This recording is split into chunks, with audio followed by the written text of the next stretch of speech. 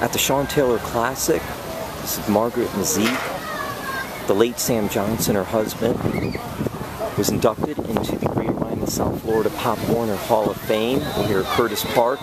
Margaret, just what does it mean to have Sam inducted in such an honor? Well, it's really an honor because of what he stood for.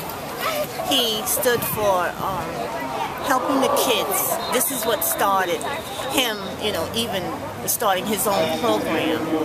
He saw that the children, in the inner city needed something to do. They needed to be involved in some type of organized sports because that's what he did when he was young. He was a commissioner, longtime coach, founder of the City Warriors. Yes.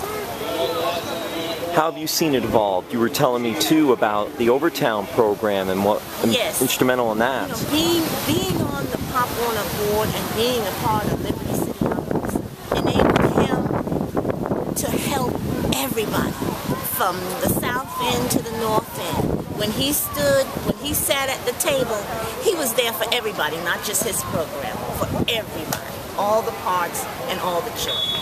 And with Overtown, you were telling me what happened there. Before Overtown became Overtown Optimist, Sam Johnson, with the help of the late Arthur Teal, they helped form the Overtown Optimist. What's it like to be out here and to see how the program has grown, and because of Sam, people like Sam, it's been able to flourish like this? 19 programs. Let me tell you, I can't say that it was a struggle for me this year because they appointed me the new director, but every year it's a struggle. But this year, it wasn't so bad because everybody stepped up to the plate. All the commissioners, the cheer commissioners, football commissioners, parents, everybody stepped up and did what they needed to do because they knew that this is a type of program, and they knew how Sam would want it ran, organized and professional. And they stepped up to the plate. They did a great job. Everybody did a great job. Margaret, thank you. Congratulations on the honor for the late Sam Johnson, Samuel Johnson. God bless.